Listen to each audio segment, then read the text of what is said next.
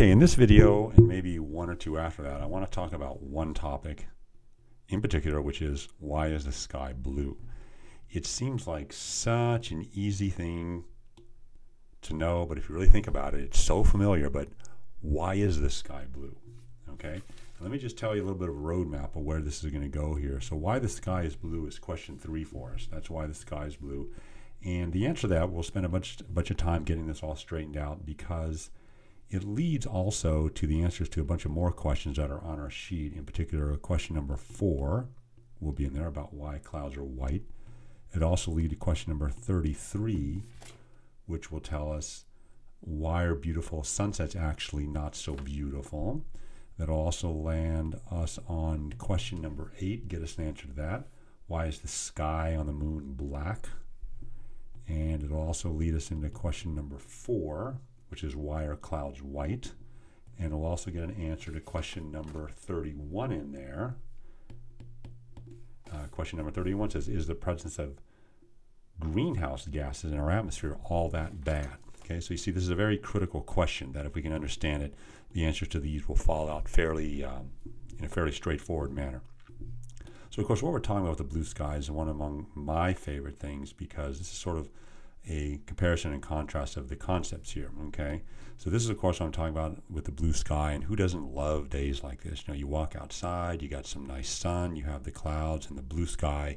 It just does a lot for setting like a good mood and wanting to be outside. Looks like a nice day and just great to be alive, right? And then of course at the end of these wonderful days here, there's these sunsets, and we covered something about the lie of the sunset. But the big contrast between these two images here that hopefully you can see are the colors. The colors change a lot.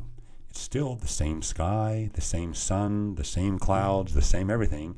It's just that it's just blue and beautiful here, and sort of redder and oranger and beautiful in this one. But just the colors have just dramatically changed, just because the sun's going down or because it's setting, or versus when it's at its maximum altitude, as you know by now. And then you can contrast all of that with going to our moon down here, where if you look at this is the sky on the moon. Okay, this is actually what it would look like if you were standing here on the moon looking up. You wouldn't see blue, you wouldn't see a red sunset, you wouldn't see any white clouds, you just see blackness. Literally looking straight up on the moon, you just see blackness. And look at the ground. It's obviously daytime on the moon. Okay, it isn't like it's nighttime there, like you're on the opposite side of the sun relative to the way the body you're on tends to be rotating. So we're not on sort of the dark side of the moon at the moment here, given the day that we're in, where it's daytime on the moon, but the sky is still black. So we need to discuss that too. Okay, so to begin the answer to this question of why the sky is blue, I want to go back to a model that I showed you in an earlier video, which is this one right here. And this is back to our radiating charge, where we discussed where a light wave comes from in the first place. And what we discussed that back then is if I just sort of take this charge and start to wiggle it like this, then these waves that you see going out, those are light waves. That's what we discussed, okay? And so the issue then is that in this example that I'm showing you here, I am taking the charge with my mouse cursor and making it move myself. Okay, I'm doing this, but I can't do this all day. I have other things to do. I'm going to get tired and that sort of thing. So what I can also do, and I think I showed you this, so we can turn on sinusoidal here, where the charge sort of starts oscillating all by itself. And you see that as long as the charge moves, the light waves come out in these directions here, towards the left and the right. And we see the relevant parameters here, like we see the frequency, the up-down rate that we discussed is in there. I can make it higher, or I can make it lower. And also, let me put it somewhere in the middle here, and also sort of the amplitude, which is how much the charge is going to move is in there too. There's very low amplitude, and there's very large amplitude like that. I can play with those things. So we discuss all these things, and that's how light waves are generated.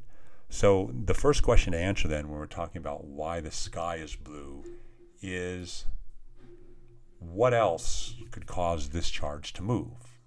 If it's not me and my mouse cursor, or it's not some internal who knows what inside this program that's making a move, what else could there be that could make the charge oscillate? And of course, when it's oscillating or moving, generate these light waves that we see. Okay, so what else could cause the charge to oscillate? We'll get there in the next video.